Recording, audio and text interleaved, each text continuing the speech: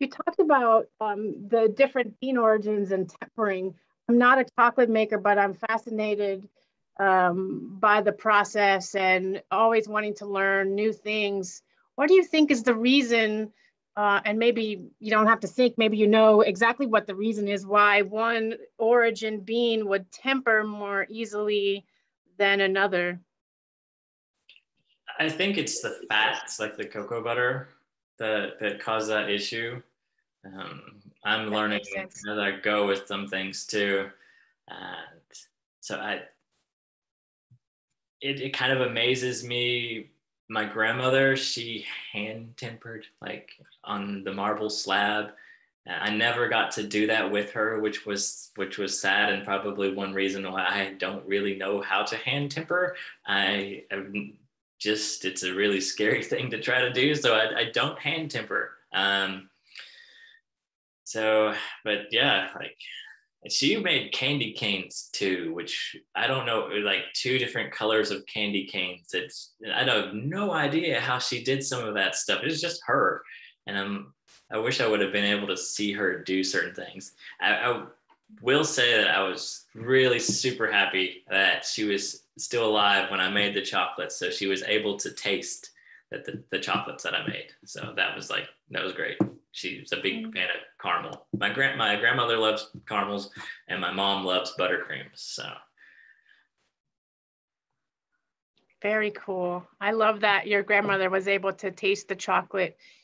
You talked about hand tempering. I wonder if there's anybody, any of the attendees that can share a hand tempering tip that would make it not so scary. Yeah, tempering is scary to me too, because there's all this math involved. Science and math, not my least favorite subjects in school.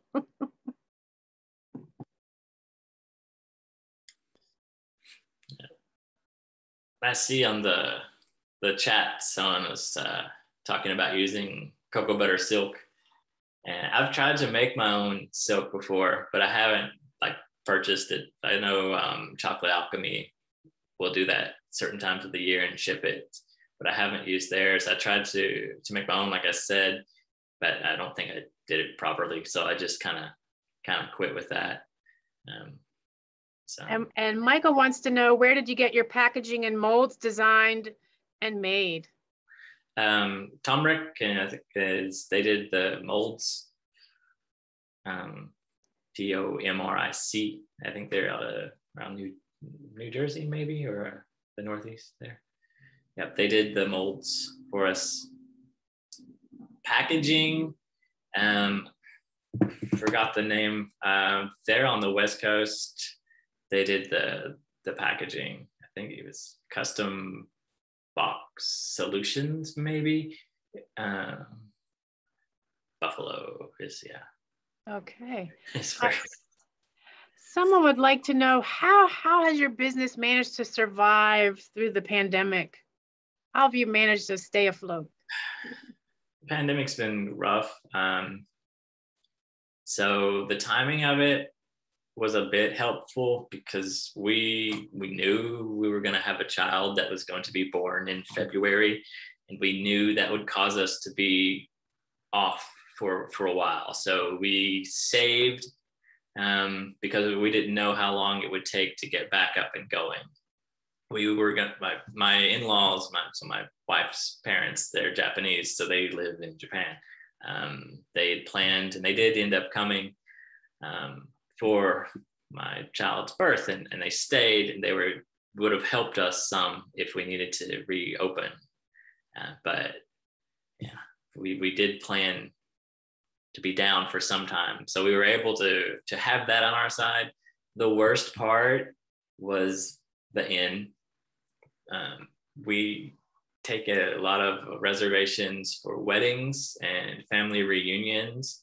So when they started canceling those, and people weren't allowed to come to our state, that was really tricky. So we just had to hold on, and we're used to sacrificing some. Like I said, we lived in a Bible camp, so certain things we were able to just do without, and in a sense. So we kind of like took a step back and did some things like that. And we took all the opportunities that we could that the government was trying to offer as well. Like we have to survive. Anything that they could offer that could help us, these like disaster loans or anything like that, we wanted to try to do. We didn't want to do all this work to get to the point where some like a pandemic just ruined it all for us. So we did that, and we're still here. And we were able to actually focus more on chocolate since we actually shut down our cafe from right after Valentine's, which was, we were able to stay open until right at Valentine's. And then after that, the daughter came. But so we had one of the biggest Valentines we've ever had, which was great. And then we shut down the cafe completely until November because of the pandemic. And then in November, we set up a way where we could do curbside. So they would order through our website and we would just take it out to them. We operated like that until June. This past June. And June, we opened up the doors normally, and we're still doing that right now. We're trying to think if that's smart to do or not, but we're still operating like that currently.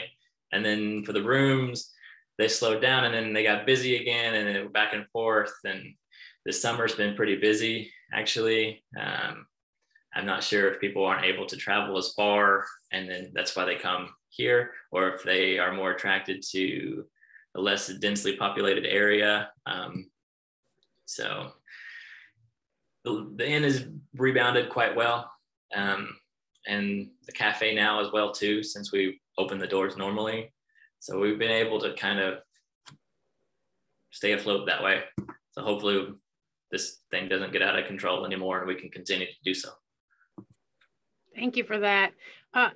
Speaking of the inn, we have a question. What is your occupancy rate? And they say, considering it's such a small town with what they think might be few attractions, how do you market your inn? So yeah. Occupancy and marketing. So the occupancy changes based on the season, and in a way how we want to operate. We operate like a bed and breakfast. So we have 8 different rooms that have different themes. I'm in one of the rooms now. It's called Rome because the last one that was built. So Rome wasn't built in a day, right? Mm-hmm. So fall is huge here. Fall, you're going to have a lot of people coming to see the changes of the leaves. So you can always count on that. Summer is a hit and miss sometimes, depending. Spring is usually pretty good. Winter is usually dead. That's kind of how it works on the end. So your rates are going to change like that. Marketing, I'm one of those guys that don't want to tell people to come and do things until I'm ready. So when it comes to spending money on advertising and try to blast it out there, until I'm ready, I'm going to hold off on that. And the way the timing went, going, being completely renovated right into like a pandemic, I haven't really spent a lot of money on marketing. So we reach people kind of organically.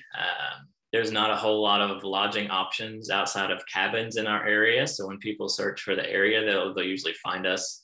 And if they're not wanting a cabin, then we're probably up on their list of what they would like to do. So you add the cafe and pastries to part of that because they get breakfast with it. It's a bit attractive to have that. We also have a gigabyte per second for our internet, which is attractive too if you need to do any work while you're traveling as well or you want to get anything done. So there's certain ways we can market that. And it's grown since we've started to the sense that we want to operate it differently.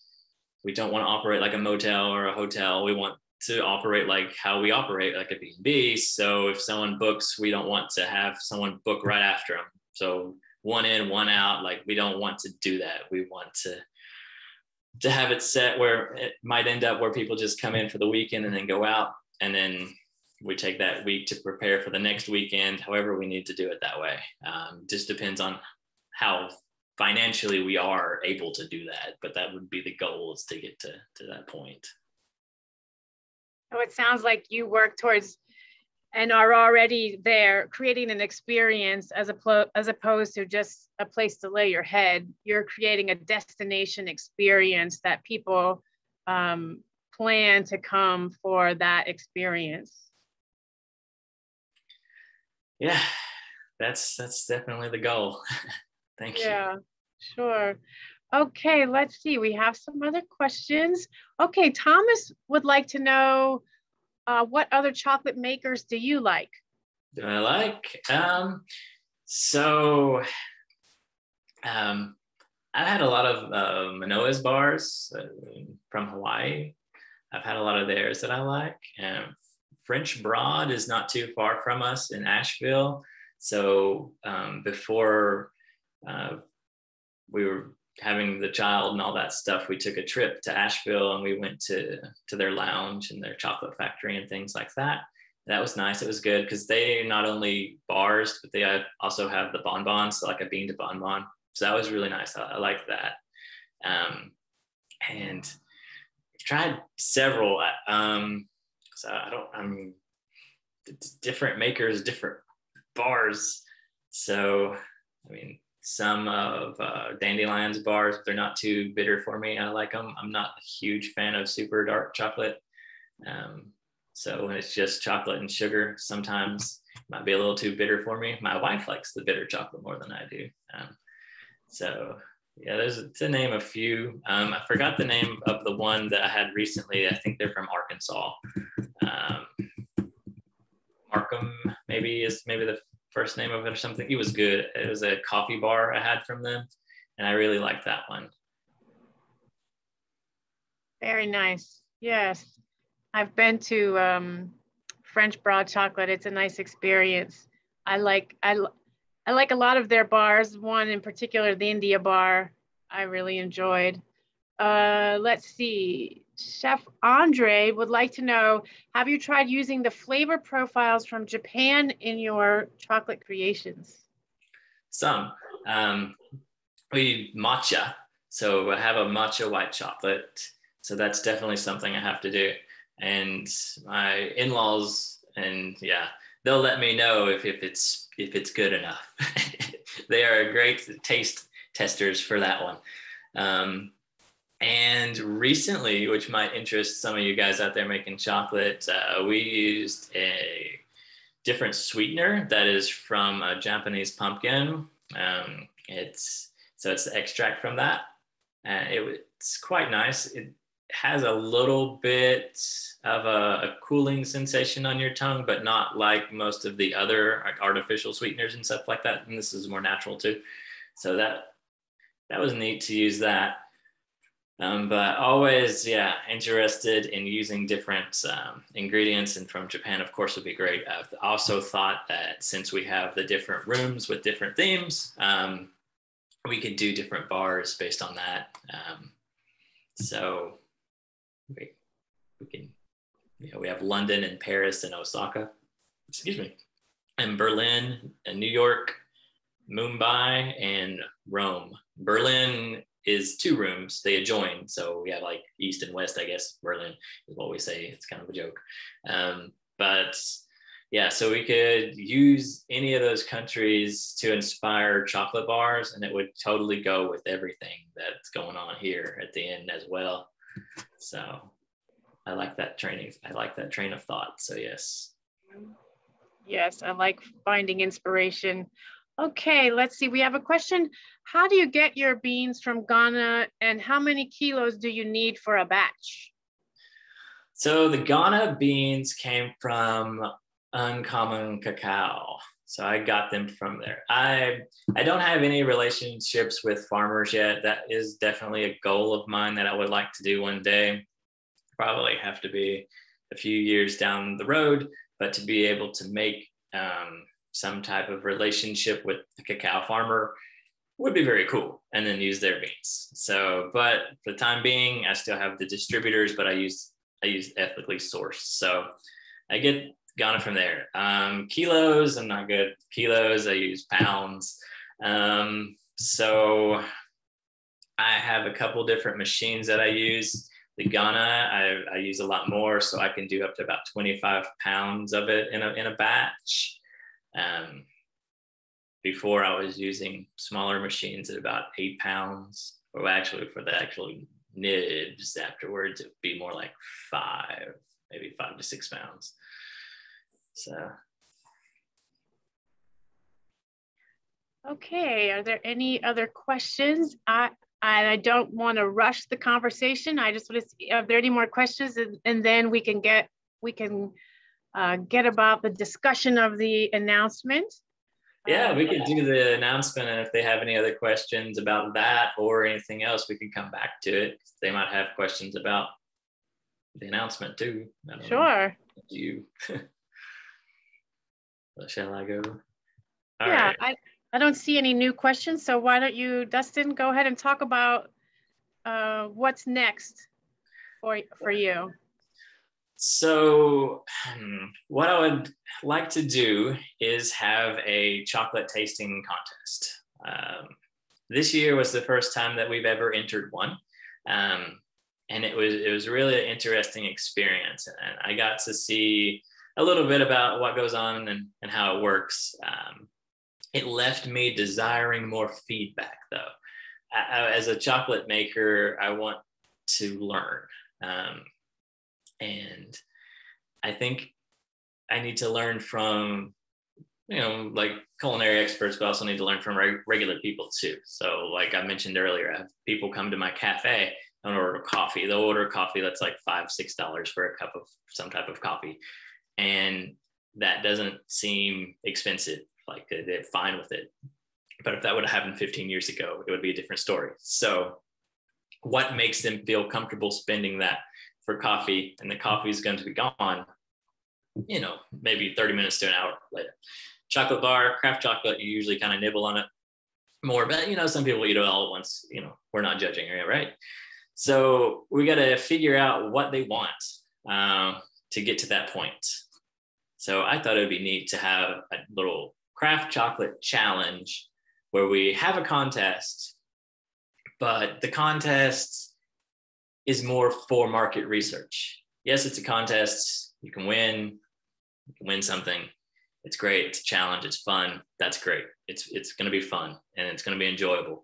But whether you win or not, you're going to come away with information. So if you enter, then you'll get information about your bar from the judges. They'll give you all the information that they feel, all different backgrounds. And then, if you have packaging, we'll comment on the packaging, and all this is free. You enter, you just send us the bars. We're not going to charge you anything to enter. And the judges, I'm going to put the judges up at the end. So they're all going to be here. So you can send your chocolate to one place. All the judges will be here. They'll judge the chocolate. And then afterwards, we'll probably have a little discussion with each other about certain things. I'll probably take some more notes. It's all about getting information to the chocolate maker. We're also working on some market research through a university to also pull some information. And I've been working with the Small Business Association to get some industry, I should say, data as well. So I want to pass that all along to everybody. I don't feel like chocolate makers are rivals right now. I think we are helping each other.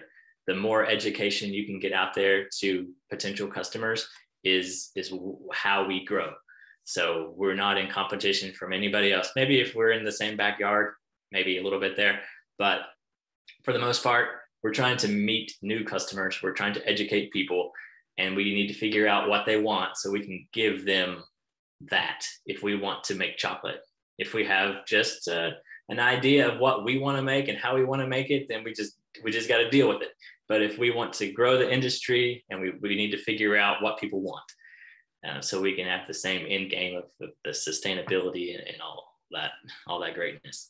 So that's basgoing what this contest is going to be. The judging will happen in January. Basically, I'm going to have a form online for people to fill out to be able to submit their bars and everything. But we're not going to have a deadline on like a window where people can send their bars. They can send their bars at their own convenience, as long as it gets to us before we do the judging. So that's kind of where we're at with that. So I think that's, yeah. Any questions?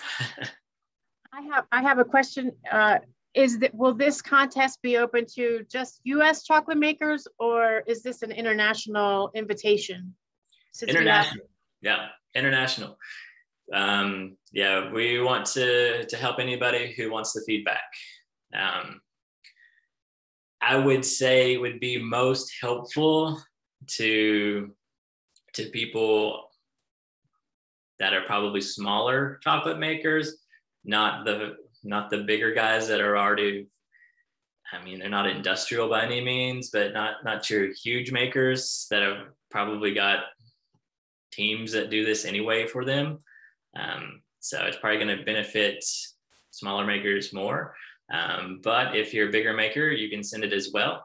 The only thing that, we ask is that your cacao is, ethically sourced, that, you're not using commodity cacao, basically. And that's it. And you can even be doing it from the nib still. You don't have to be roasting and all that yet, if that's where you are. I mean, we're trying to help people get into the industry, help people grow, and tell them which direction might be beneficial for them if they want. And you'll have all those rules or I don't want to say rules because that makes it sound scary, but you'll have all those sort of guidelines laid out. When folks want to contact you, they'll know, how they'll qualify, whether they're making it from nibs or you basically want them making their own chocolate, not from couverture that they've gotten from someone else and turned it into.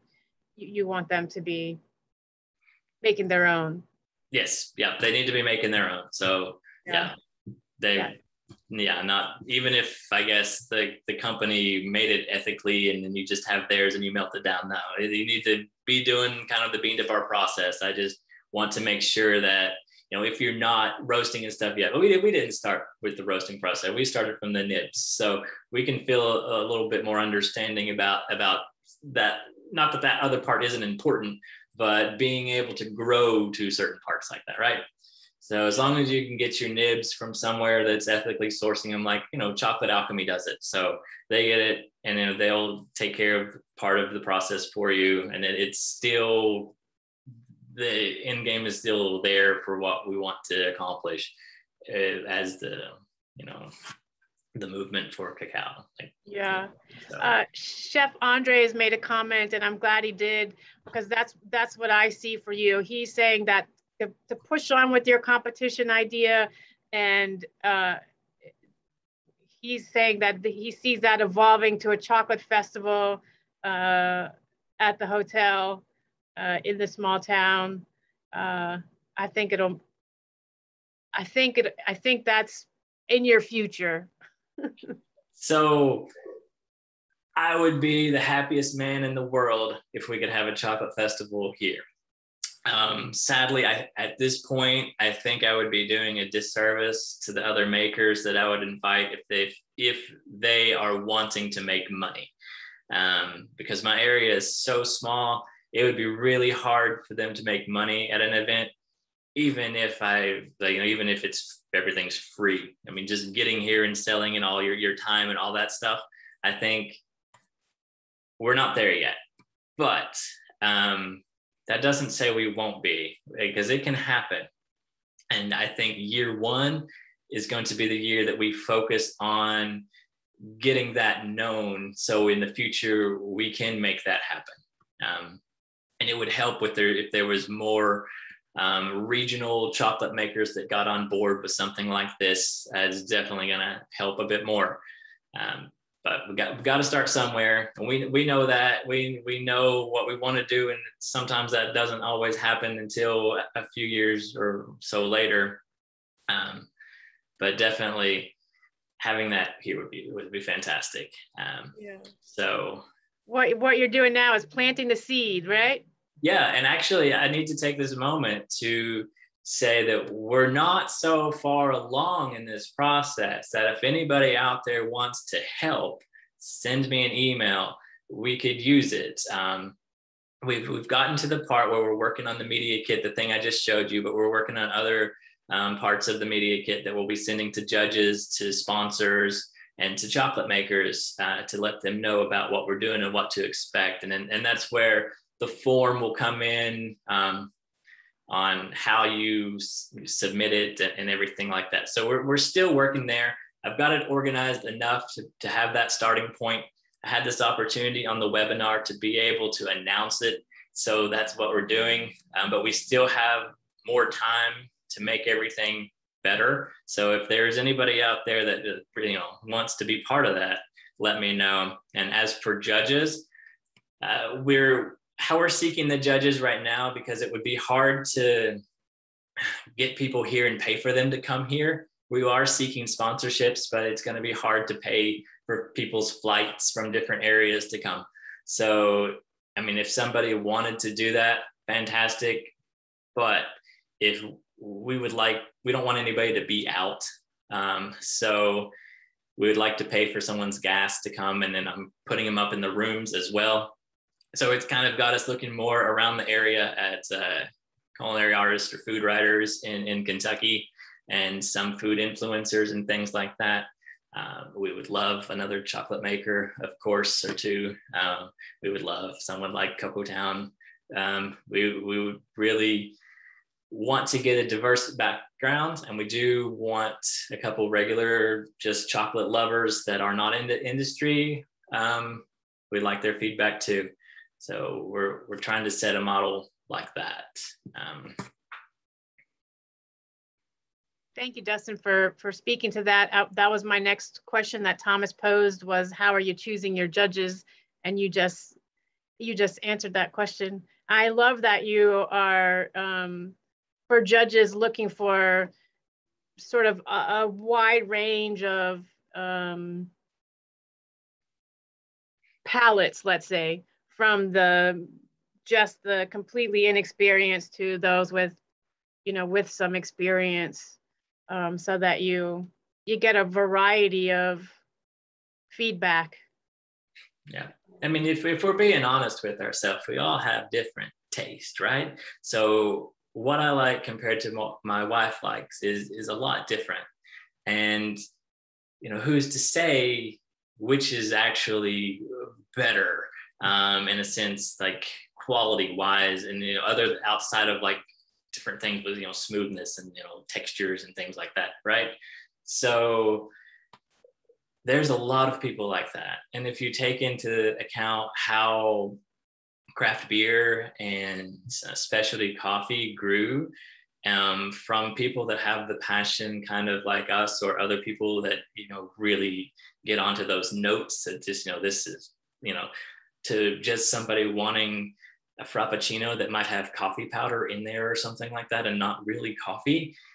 So you have that movement to grow it that way. Not that we ever want to be a Starbucks or anything like that. We want to be on the other end, but sometimes it takes somebody to be a Starbucks to let other people like us be what we need to be. So it's easy to think they're evil and don't do quality because they've grown further, like they've grown out of that. Maybe they started and then they got too big. It's hard to control that. But it made the general public so aware that it gives us the ability to kind of do what we need and do what we want to do without having to educate so many people all the time. It's just, that's kind of, I don't know why I went off on that little tangent, but anyway, that's about the different tastes. So having different backgrounds and not, I think will be very beneficial. And I'm not saying that these other contests don't do a good job at that. I'm sure they do. I mean, that's what they do. I'm sure they're fantastic at it, and they get these people that are fantastic too. It's just another one, and with more information and geared towards maybe smaller companies, and definitely a nonprofit thing, just to help people. Yeah, I love that. That's one of the things I love about this industry is that people are so willing to share their knowledge, share their information. Uh, no one is trying to climb over each other to get to the top. Everyone is sort of, you need me to carry you a while, I will, and then I'll carry you a while, however that shows up. It's such a inspirational industry of people working together to help each other. I would really love it if somebody would raise their hand so I can open your mic, and whether you have a question or a comment. I'm sure Dustin would like to hear from you. Don't be shy. And thanks everybody for interacting and stuff and asking questions and being interested in what we do. I appreciate that, and I appreciate Chocolat giving me this opportunity to speak to everybody. Okay, we have a few hands popped up. So let's see, Michael, I'm gonna open I've pressed allow to talk, and you're able to unmute yourself. Yep. Can you hear me? Yes. All right. Dustin, thank. Oh, sorry, Michael. I think my finger slipped and I muted you. Okay, I think I'm back. There you go. Sorry. Right. I want to thank Dustin and Chocolat for this opportunity. This is a really neat webinar for us who are just starting and bean to bar chocolate and just getting our toe in the water. Really inspired by your story of how you basically turned this hobby and a family tradition into something that's really, really fun. I'm looking at this, starting a similar thing, but I'm on the other end of my employment. I'm looking at retirement and then doing something similar, probably in Hawaii with our company, which is Pepe's Magic Beans. Pepe, there, as you can see there on our photograph, he's our mascot and our chief financial officer for the company. That's part of why we're losing so much money. But I did have a quick question. You talked a little bit about how much you would buy at a time. How large are your batches? Right now, we're doing very small batches. Usually up to like 4 pounds of chocolate processed at a time. How large of a batch are you working with? Well, the chocolate processed at a time, I was doing anywhere between like 8-9 pounds there until I was able to get a bigger machine that can handle about 25 pounds or more. So I don't do every batch like that. I have some chocolates that I prefer to do the smaller batch. And then if I wanted, like I told you, like the Ghana chocolate. So the dark chocolate Ghana, about 65% or something, is I'll use the big machine to make 25 pounds of that. Same with milk and same with white. But when it comes to other specialty ones that I do, I typically use the smaller machines, the smaller grinders to do that. It's just easier to get out that bar and to have people taste it and see what they like. And then if it's something that can sell well, then I'll use the bigger machine with it. But mostly I'm at the stage where I do a lot of, probably companies call those test batches, about 30 bars or something from them. But that's kind of how we operate it right now. Okay, thank you. I appreciate it. No problem. Thank you. Thank you, Michael. So we also have, and forgive me if I mispronounce your name, Adansi. I've opened your mic and you're welcome to ask your question or give your comment. Right. Good evening from Ghana. My name is Winnie. Can you hear me?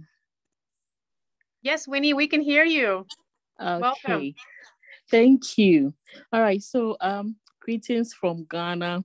And I also want to thank Chocolat for the opportunity he has given us. In fact, I am also encouraged by what Dustin gave us. Some of us are also equally small to medium chocolate making companies that we are coming up gradually in Ghana. And concerning the competition, I wish you can create probably an account, and some of us can also enjoy, being it a virtual, some of us can also enjoy and have access to what is being done, and then we can also learn something from it. Again, I have a little, I don't know if it's a concern or it's a comment, but I know we are all going through one or two challenges through this pandemic, but there's something I want to share. For Adanse Sweet Company, one thing we managed to pull through during the pandemic is the development of chocolate chips. We realized that a lot of people go into baking during the lockdown, and then they need varieties. And obviously, you know, using the chocolate chips, it's very interesting because you can easily nibble on it, and then you can also use it for your cookies and other things. I'm sure others are also aware. So I would want to encourage those of us in the chocolate industry that, yes, we are in tough season or difficult seasons, but we can also try to be more creative with our chocolates, come up with different things, different ideas, and then you'll be surprised that the world will definitely welcome our new products. Thank you. Thank you. As for the information, if you want to just email us, if you, I mean, we would love for you to enter the competition, but if it's not feasible for you to enter it, but you would still like some information about like the market research and such, just let us know. Like, you know, we're not just gonna say you have to enter to get it. We want to do this for everybody. So just let me be aware of that. And then when it comes time and I have that information, and I guess probably around late January, I'll be able to send it to you. So just reach out and we won't mind sharing resources at all.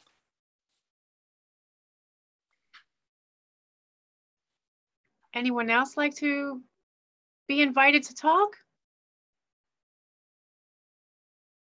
And Dustin, maybe you'll give me permission. What I'll do is share, if that works for you, share your email with just the people that are in attendance. We're in attendance today, so they can reach out to you about the competition. Although you're going to provide that information on your website and your social media as well. Yeah, so about the competition, yeah, you can always email or reach out on Facebook or Instagram about it. Like I said, it's free for a chocolate maker to enter. I think we're looking at about needing 11 bars is what we're going to try to do to get a good enough variety of judges. So you'll basically have to send us 11 bars of doesn't have to be a certain size. It's just what you sell, because we'll be judging kind of the presentation of that and of everything. Certain things won't be judged for points for the contest, like presentation, like packaging and such, but we'll be able to give you certain feedback on it. And, you know, so if you're able to ship like 11 bars, and that's all it's going to take for you to enter the contest. So just if you have any questions about it, or you know, if you have suggestions or anything, you can let me know. I saw that the date of the contest will be the weekend of January the 15th. So we need the bars here before then.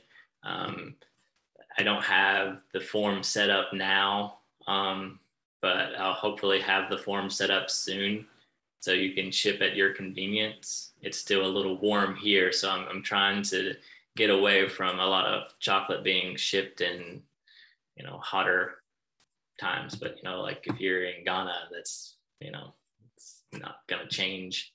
So, yeah, so you can pretty much reach out to me if you need to send it earlier or anything too before I have the form. I can kind of tell you what we're going to want and everything about that, but we'll have that ready soon. You can fill out the form and send it anytime as long as we get it before the 15th of January. I just thought of a question with some of the folks that are just starting out. Maybe they don't have their wrapper or their logo developed. They can still send their chocolate bar Yes. or the flavor evaluation. You know, that's an evolution. So if you don't worry that you're not at the place where you have your concept fully developed, maybe through the feedback, something will come to light, and that will help you develop your logo or your concept in some way. Yep, exactly. If you don't have packaging, the only thing we're going to ask is that you have it properly labeled, like, you know, with your ingredients for food safety reasons. Outside of that, you're not required to have packaging. You're not required to have any specific mold with your logo or anything like that on it. That's not a requirement of it. What we're doing is just giving feedback for things. But if you did have those, we would add an additional comment or things about those to give you any help we possibly can. And just to reiterate, the only cost to the chocolate maker is to get it to you. The cost of making the chocolate, which I know can be a great expense, but then also to ship it to you. There's no fee to be a part of this contest and to get the feedback. Will you tell us, Dustin, what are the categories?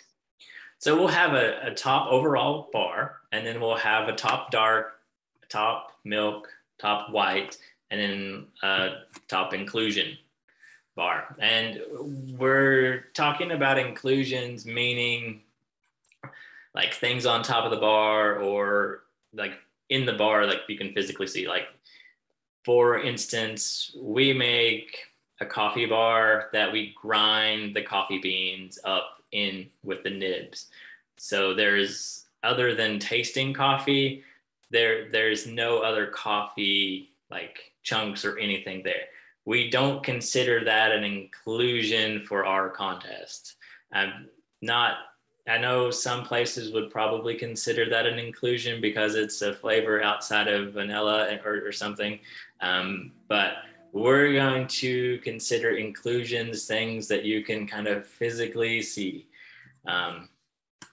So that will be the difference, and that will be noted. But yeah, we'll have those 5 things. I'm trying to get some sponsors to help with being able to purchase awards. I would love to get some awards that we can send out. Whether or not we have a physical award we can send out, you'll definitely get the vector image of the award. We're not going to charge you for that. You know, we just send it to you. So yeah, you're right. You don't have to pay anything to enter other than the cost of love you have in your chocolate and shipping. So. And when you said, forgive my ignorance, you said vector image. Is that like so they can print it on their their label? They'll be able to print. Yeah, you'll have the image. I tried to get it completed before today to have it on there, but I couldn't get it done. But you'll have that image that you can lay over your product if you want, or if you don't have any packaging, you can use it on your social media or wherever. You won't have to have a graphic designer make it where you can just lay it over something. You should just be able to lay it over, is what I'm trying to say. And you won't have to purchase it, or there's no fee. You know, as long as you actually won that award, and you can use it for that. So. Oh, that's great. And you've even thought of sparing the expense of having to hire a graphic designer to integrate it into your wrapper or your social media. So you're saving them yet again another expense, which is it's a nice detail, I think. Yeah, and there's a hassle involved in doing some of that. We won an award for some of the chocolate we sent this past year, and they will let us print off. We can print the certificate, and they said there's no fee for that, but there's a $10 fee for something else. And I mean, it's $10. I was going to pay it just to print it off, but then I went through the form to put in my information to pay it, and then it wasn't accepting it or something. And there was just, so I guess I have to go back later. So there's a little bit of hassle involved in certain things like that that get added. This is going to be a direct email to you with all your information and everything. And, you know, we don't have a whole lot of time. So we want to make that easier for everybody. You know, $10 is not that much, but the hassle of getting it now has been more than $10. So. Right. Your time is, when you're a small business, your time has a dollar value. Yeah. And remembering to go back, I didn't even remember to go back to do it now until we talked about it. I got to go back and do that. Hopefully I still can. Uh-huh. All right, well, we still have a few minutes left in our time. If anybody would like to ask any more questions, or I'm happy to open the mic again of anyone that would like to give a comment or ask Dustin a question.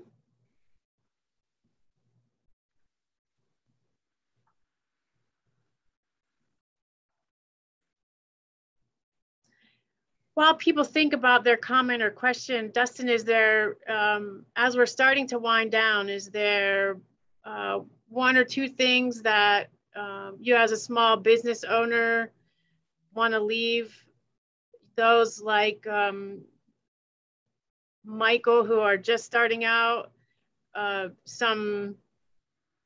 know we started with the what you wish you knew when question, but is there anything else that you can think of that you want to leave some of our new, you know, like, people that are just starting on the journey? Like in Michael's instance, where I guess he's in Hawaii, which is a good tourist destination. If he could figure out a way to provide like a lodging experience to it, or any type of event experience to it, whether the groups came or just individuals came, where he could do that with his chocolate, I think that would be phenomenal. So he has some, you know, like potential there. I would assume, like, I didn't see that potential where I was at until later on.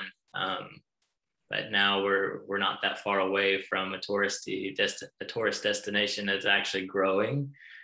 So that's the path that we're gonna try to move forward towards. So maybe that would be some benefit to him if he could try to tie some of that in together. Great, thank you. That's sort of that sort of thinking outside the box. Cocoa is more than chocolate mindset. Yeah, experiences are huge. So, and then people talk about them. So that's great. If you can give someone an experience and then they talk about that, yeah, I think he just messaged. Yes, he's talking about they are planning an eco-tourism aspect of their cacao farm. Oh, so Michael, you're gonna not just be a chocolate maker, you're gonna be a cacao farmer. Yeah, I mean, that's even more experience giving. Yeah, definitely treat a bar. Yeah, definitely more experience there, where you can do a tour of like your farm, and I mean that's a whole business there. So especially in Hawaii, I think that'd be great. So. All right, Thomas. Thomas is asking, do you see yourself growing over the next few years, 10 tons per year plus?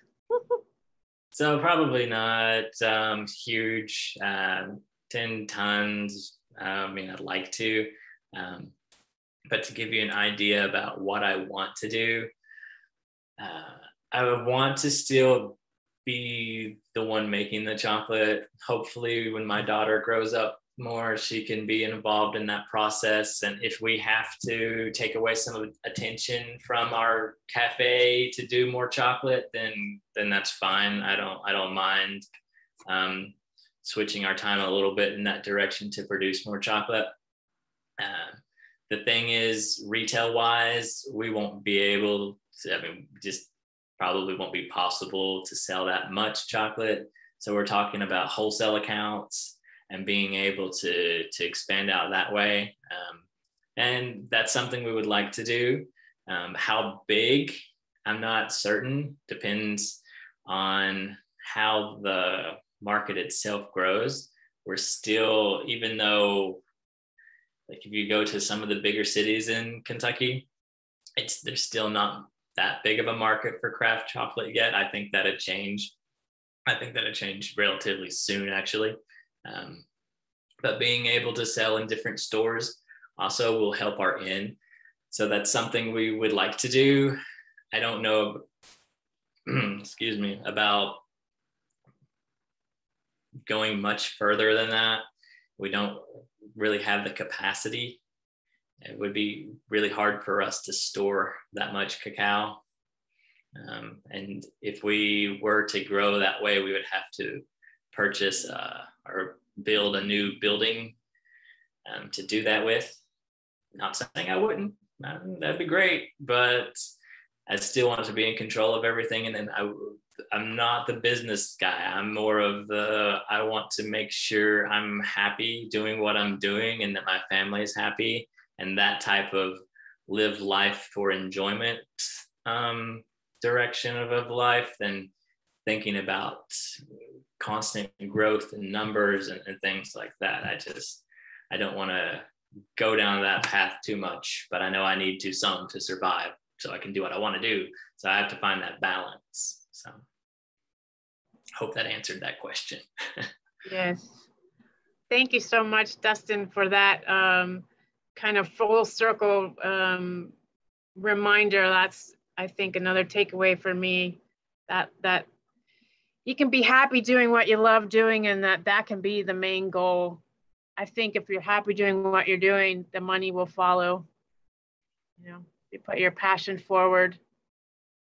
Yep. Yeah. I think so too. All right. Well, I will leave you with the last word. I would like to thank everyone for joining us, and stay tuned for our next Empowering Chocolatepreneurs webinar, where we will be talking about distributorship and finding the right distributor that's best for you and your bean to bar chocolate business. But with that, Dustin, I'm going to leave you with the last word. Oh, thank you. Sure. Well, this was a great experience for me. I've always wanted to be able to tell my story from start to where we are now. I should do that on YouTube. I should make things like that. I just haven't, and I don't really know why. Probably because it takes time and I'm kind of a perfectionist, but just to be thrown in here to do that is great. And I appreciate that opportunity. And I mean, I love to share our experiences. I think that's part of the reason why I kind of like doing the in part and traveling and talking to people with the same desires. I learned a lot through meeting other people. So I think it was great for me to be able to do this, and I appreciate Cocoa Town giving me that opportunity. And not only did they give me the opportunity, after I've purchased Cocoa Town machines before, and they're just great at helping you with everything you need. And they make you feel like you're part of the family almost, because they're wanting you to grow, they want you to succeed, and they follow you and seem to like care what you're doing. So, I mean, that's great. So I'm glad I could be a part of this. I think it's great that you're doing this. And I look forward to trying to be able to listen to more of these myself, especially if you do them on Tuesdays. Saturdays are hard because of the cafe, but this is wonderful. So thank you again so much. I appreciate it. Thank you, Dustin.